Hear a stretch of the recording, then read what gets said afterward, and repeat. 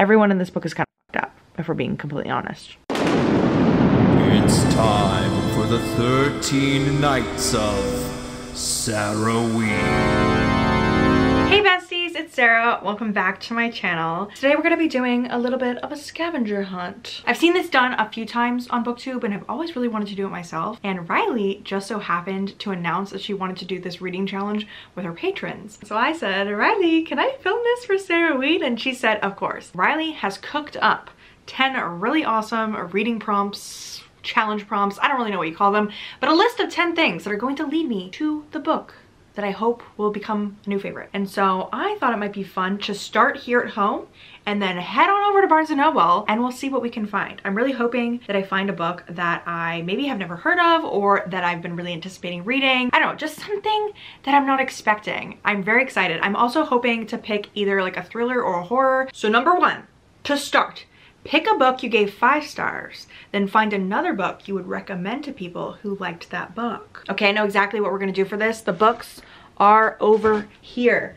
All right, we've got, okay, this is hard to get down. I didn't really think this through. I should have gotten that down before I did all that. Anyway, Half a Soul. If you like this book, you are going to absolutely like Emily Wilde's Encyclopedia of Fairies. These books both have socially awkward main characters and there are fae involved, but I gave both of these 5 stars and I really feel like you would like both of them if you liked one of them, if that makes any sense. Anyway, so this is the book we've ended up with for number 1. Okay, so prompt number 2 says, count the number of letters in the title, then pick a random spot on your bookshelf and count to that number. Emily Wilde's Encyclopedia of Fairies has a lot of letters, so we're gonna have to count this right now on camera. 1, 2, 3, 4, 5, 6, 7, 8, 9, 10, 11, 12, 13, 14, 15, 16, 17, 18, 19, 20, 33 letters. I will say I'm better at counting than I am at math, so I'm very grateful that there was no math involved. So now that we know we need to count 33 books on a shelf, we're going to head out to Barnes & Noble and we will start there. We're gonna find a random shelf in the store and count to 33 and hope that no one is staring at us.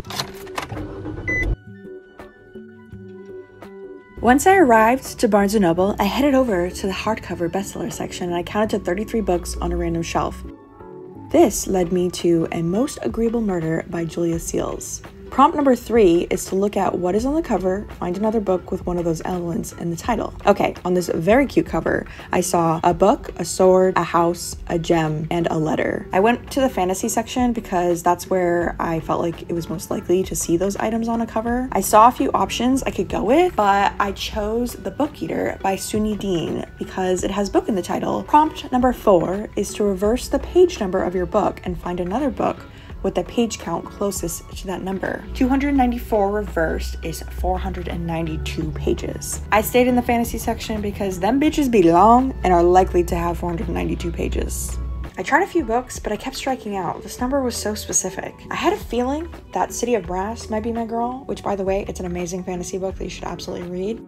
Okay, she had 526 pages, but I decided that was close enough. Prompt 5 is list some of the tropes of your book and then find another book that shares one of those tropes. City of Brass has quite a few tropes, like The Chosen One, Orphan Hero, Veiled Magic, but I decided to go with Marriage of Convenience because I had the perfect book in mind. Both City of Brass and The Duchess Deal by Tessa Dare have this trope, and they're both historical settings. Prompt number 6 is find a book that has the same color combination to your book. I knew right away that I'd be able to find something with these sunsetty shades in the contemporary romance section. After some digging, I thought that The Good Girl Complex by Elle Kennedy had the same pinks and oranges. Prompt number 7 is read the first sentence, pick any word in that sentence, and find a book with that word in the title or pictured on the cover. The first sentence was, I'm up to my eyeballs in Jaeger bombs, which was an interesting choice. I immediately knew I'd need to find something that visually had eyes on the cover because I don't think there's many books with Jaeger bomb in the title. And is this random Nobel Prize book not perfect? It has so many eyeballs. Prompt number 8 is turn to the acknowledgements, and the first name you see, find a book written by an author with that same name.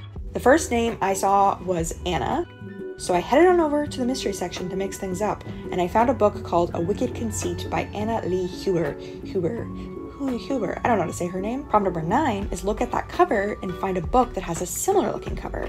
I immediately thought of the Lady Sherlock series, and is this not literally the same cover? The final prompt requires some math. It's add your birth month and day together, turn to that page number in your book, and pick any word on that page and find a book with that word in the title. My birthday is January 20th, so the page number I'm looking for is 21. The first word that jumped out to me was lock.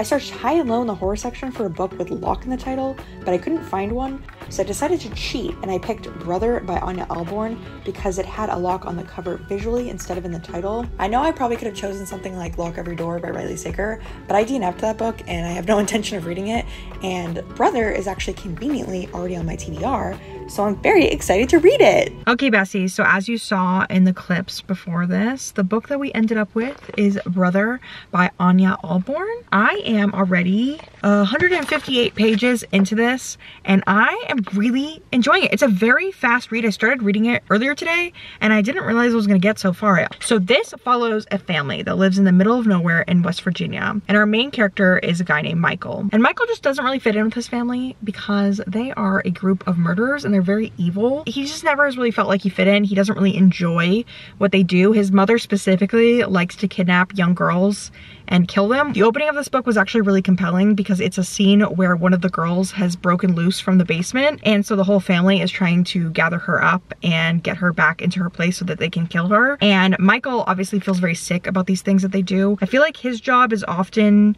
to like hunt things, like hunt people down, like get the kills for his mother. And his brother Rebel is honestly crazy as shit. He is a really bad character. Honestly, I feel like he's the bigger villain of the story. Like, yes, the mother isn't great and she like beats all the children and she's not a great mother, but Rebel is honestly psychotic. He really is. And so where I'm at in the book, Rebel and Michael have actually been meeting up with these girls at a record store in town and having some relationships. And so Michael really likes this girl named Alice, and I have bad feelings for Alice, like bad vibes. Like I don't know if Alice is going to survive this story, especially because Rebel hates his brother. I don't think Michael realizes how much Rebel hates him, but Rebel is like really mean to him. So yeah, I'm just really enjoying this because I love the complicated family dynamics, and it's giving like The Hills Have Eyes, except for they don't eat the people. I'm not sure if they eat the people, to be honest. It's been like hinting at some things that I'm like, do they eat these people? I am just curious to know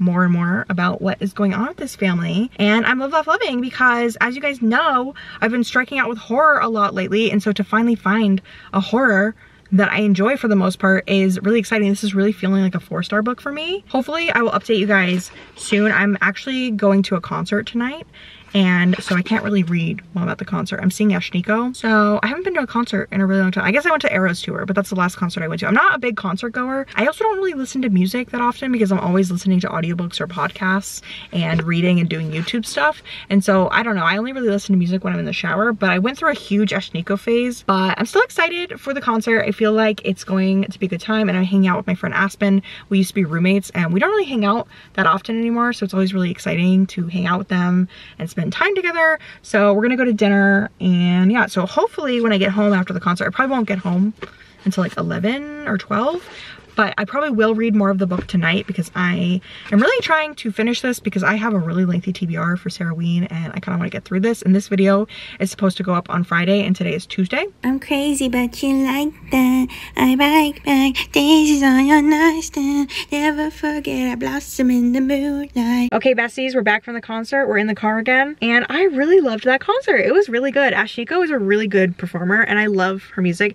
I will say I'm not super familiar with her most recent albums. There was a couple of songs where I just kind of like bobbed my head. I'll say the opening act was bad. It was this other female rapper named Tommy Genesis, and very bad. No offense, Tommy. No offense if you're watching this, but it was bad. It was really bad. No, the stage presence was confounding. It was very weird, but I thoroughly enjoyed Ashniko, and she performed like all of her best songs, and it was just really exciting, and I really enjoyed it. Also, we made some concert friends. There was these like 2 people standing next to me and Aspen. It was like a girl and a guy, and they were both like really young. I thought they were like in their mid-20s, and then the guy was like, I just turned 18, and I was like, what year were you born? And he was like, 2005. And I was like, you weren't even alive for 9/11. It really made me feel old. I feel like I'm one of those boomers. Like, you know how boomers can't stop talking about how young someone is?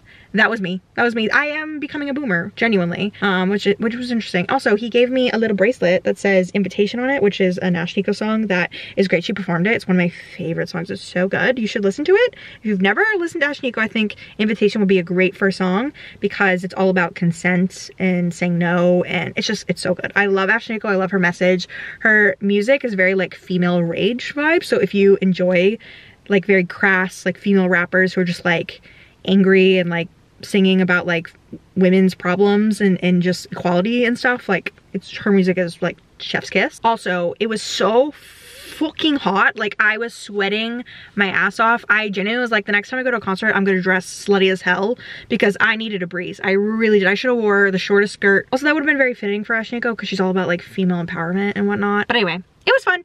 And now I'm gonna drive home and I'm gonna listen to more of Brother, and it's gonna be a great time.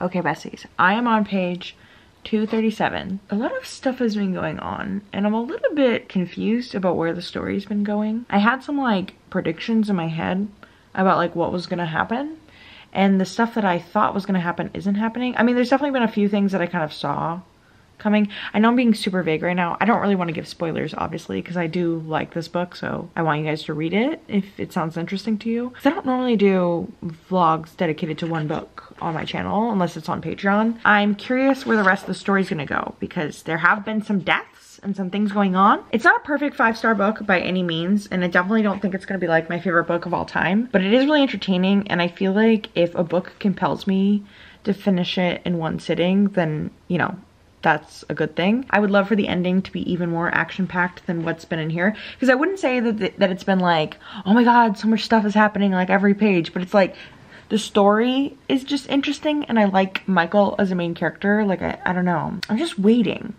for a little je ne sais quoi. I'm hoping for the best. I mean, I say best lightly because this is a very dark book, and I don't think that it's gonna end with a happily ever after. I really, truly don't. Everyone in this book is kind of fucked up, if we're being completely honest. All right, besties, I have finished Brother, and I think my final rating for this is gonna be 3.5 stars because it didn't really go in the directions that I wanted it to go.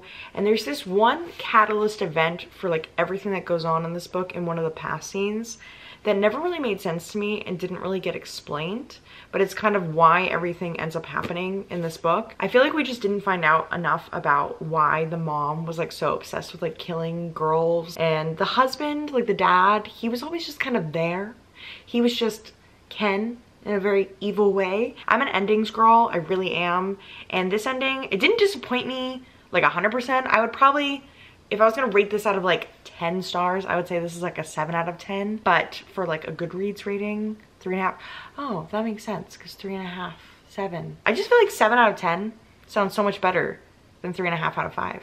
Am I crazy for thinking that? I did enjoy this. It was a good time, and I read this all in one day. If you ever see me putting this on a recommendation list, it's because I do think that there's a lot of people who would really enjoy this, and for the most part, I did really enjoy my reading experience. I feel like I am over-explaining myself right now because I know that I've had a track record lately of not liking the things that I've been reading, but I really did like this. It's just, I'm very precious about what books I give 4 and 5 stars, and so I don't like to round up unless I really feel like the book is worth that. But I really enjoyed this, and I definitely want to read more from Anya Alborn. I know that she's written quite a few other horror novels, and I feel like a lot of people like The Shuddering. That's like a monster horror from her. I'm thinking about reading The Shuddering for the readathon I'm doing with my patrons this month. If you want to join my Patreon, you can, because the last weekend of October we're doing Sara I, and we're doing a 3-day readathon, Friday to Sunday, and not only do we have a bunch of reading prompts, like a bingo board, like reading challenges, but we're also doing a movie night where we watch Jennifer's Body, and then we're doing reading sprints. But yeah,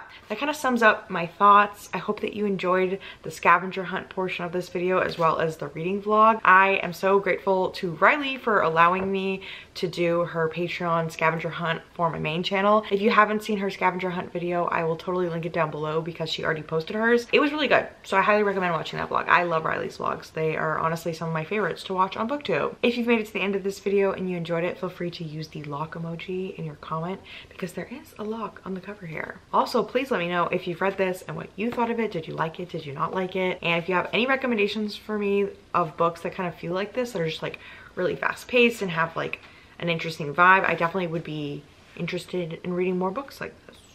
So yeah, I thank you all so much for watching. You're all beautiful. Have a nice day.